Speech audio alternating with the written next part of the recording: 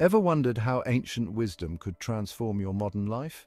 Discover the 5 powerful ways Musonius Rufus can teach you self-discipline today. Musonius Rufus was a renowned Stoic philosopher from ancient Rome, and his teachings on self-discipline are incredibly relevant even today. Let's dive into his unique perspective and see how we can cultivate self-discipline in our daily lives. Musonius Rufus, a Stoic philosopher, believed the key to a fulfilling life lies in mastering yourself, not in the accumulation of possessions or the pursuit of fleeting pleasures, but in the discipline of the mind and the control of one's own being. He argued that we are all engaged in a constant battle, a struggle against our own impulses and desires. The siren song of instant gratification calls to us constantly, urging us to choose the easy path, the path of least resistance.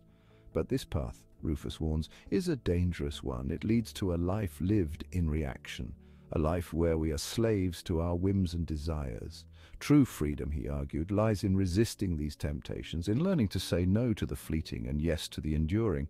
This is the essence of self-control, the cornerstone of a disciplined life. Think about the things that tempt you, the things you know you shouldn't do but find yourself doing anyway. It might be reaching for your phone when you know you should be working, indulging in that extra slice of cake, or scrolling through social media when you promised yourself you'd read a book.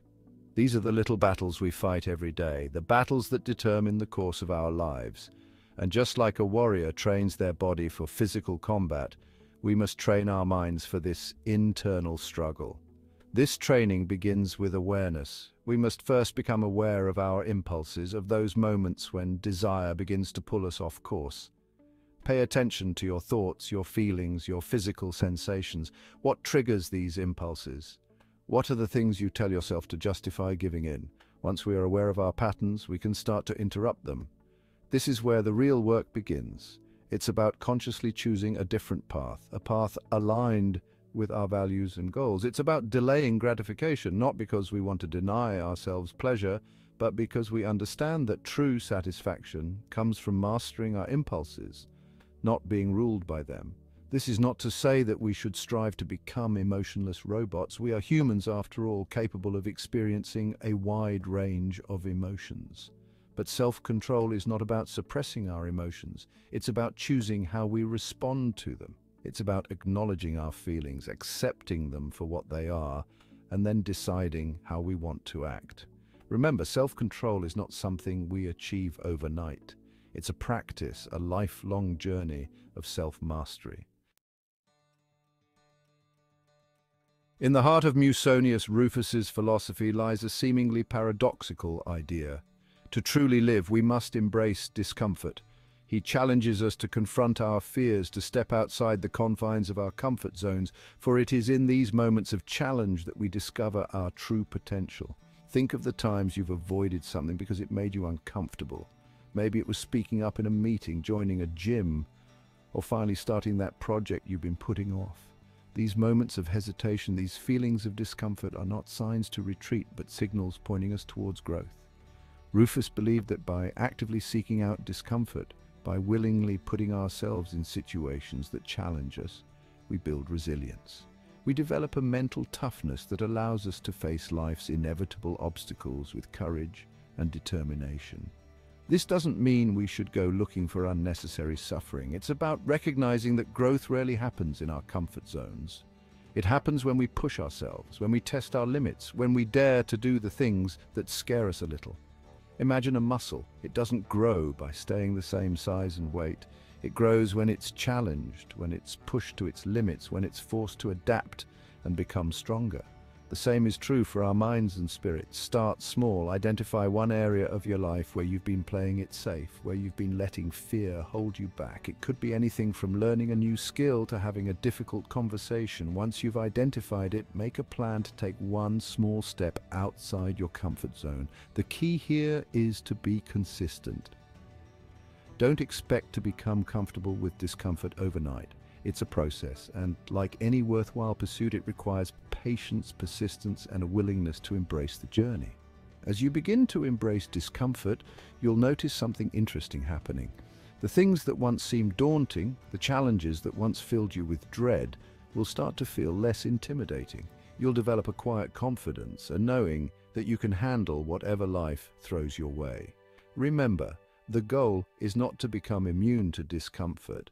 It's about changing our relationship to it. It's about recognizing that discomfort is not something to be feared, but an opportunity for growth. The liberation of living simply. In a world obsessed with accumulation and excess, Musonius Rufus offers a radical alternative, the liberation of living simply. He believed that true happiness is not found in amassing material possessions, but in cultivating inner peace and contentment. Imagine for a moment the weight of our possessions, not their physical weight, but the mental and emotional burden they can carry. The constant need to acquire more, the pressure to keep up with the latest trends, the fear of losing what we've worked so hard to accumulate. These are the chains that bind us to a life of dissatisfaction. Rufus challenges us to question this relentless pursuit of more. He asks us to consider what truly matters in life. Is it the size of our homes or the warmth of the connections we share within them? Is it the car we drive or the experiences we have along the way? Is it the number of clothes in our closets or the confidence with which we carry ourselves? Living simply is not about deprivation. It's about making conscious choices about what we allow into our lives. It's about letting go of the things that weigh us down, the things that clutter our spaces and our minds, so that we can make room for what truly matters. Start by taking stock of your surroundings. What do you own that brings you genuine joy, that adds value to your life? And what are you holding on to out of habit, obligation, or the fear of letting go? The process of simplifying can be incredibly liberating. As you declutter your physical space, you'll find that you're also creating space in your mind. You'll have more time and energy to focus on the things that bring you joy, to nurture your relationships, and to pursue your passions. The dignity of hard work. In an age that often seeks shortcuts and instant gratification, Musonius Rufus reminds us of the timeless value of hard work. He saw hard work not as a burden, but as a fundamental aspect of a meaningful life, a path to developing character, resilience, and a sense of accomplishment. Think about a time when you truly earned something, when you put in the effort, faced the challenges, and emerged victorious on the other side. The sense of pride, the feeling of accomplishment. These are the rewards of hard work. Rufus believed that our efforts, our struggles, our willingness to persevere in the face of adversity are what give our lives meaning and purpose. It's not about seeking comfort or avoiding challenges, but about embracing the effort required to achieve something worthwhile. He argued that it's through hard work that we develop our talents, hone our skills, and realize our full potential. It's through facing and overcoming obstacles that we build resilience, learn from our mistakes, and become stronger, more capable versions of ourselves. This doesn't mean we should glorify overwork or sacrifice our well-being for the sake of productivity. It's about finding joy in the process, in the act of creation, in the pursuit of a goal that is meaningful to us. Identify something you've always wanted to achieve, something that truly excites you but have been putting off. Maybe it's writing a book, starting a business, learning a new language, or mastering a new skill. Whatever it is, break it down into smaller, manageable steps. Start with one small action you can take today, and then another tomorrow. The key is consistency. To keep showing up, even when you don't feel like it, even when progress is slow. The power of self-reflection. In the tapestry of Musonius Rufus's teachings, self-reflection is the thread that weaves everything together. He believed that true self-improvement begins with looking inward, with honestly examining our thoughts, our actions, and our motivations. Imagine your life as a ship sailing across the vast ocean. Without a rudder, without a way to course correct, you'd be at the mercy of the winds and currents, drifting aimlessly without direction. Self-reflection is our rudder. It's the practice of taking a step back from the busyness of life, of creating space for quiet contemplation, to examine the course we're on and make adjustments as needed. Rufus encourages us to ask ourselves difficult questions. Are our actions aligned with our values? Are we making choices that lead us towards our goals, or are we being pulled off course by distractions and fleeting desires? What are our strengths, and how can we leverage them more effectively? What are our weaknesses, and how can we work to improve them? This process of self-reflection is not about self-criticism, it's about approaching ourselves with honesty, compassion, and a desire for growth. It's about recognizing our blind spots, acknowledging our mistakes, and learning from our experiences. Start by incorporating a few minutes of reflection into your daily routine.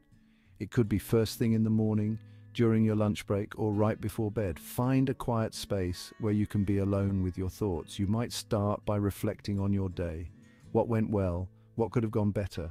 What did you learn today? What are you grateful for? You can also use this time to reflect on your goals. Are you making progress towards them? What obstacles are you facing? What adjustments can you make to get back on track? Remember, self-reflection is not a one-time event, it's an ongoing practice, a lifelong journey of self-discovery and growth. Living the Stoic life. To recap, Musonius Rufus teaches us that self-discipline is essential for achieving our goals and living a fulfilling life.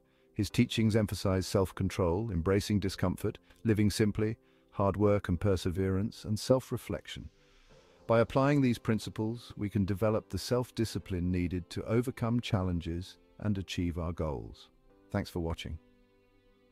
If you're interested in learning more about Stoic philosophy or self-improvement, be sure to check out some of my other videos on this channel, and I'd love to hear from you. How do you plan to apply Musonius Rufus's teachings on self-discipline in your own life? Let me know in the comments below. Don't forget to subscribe for more content on personal growth and well-being.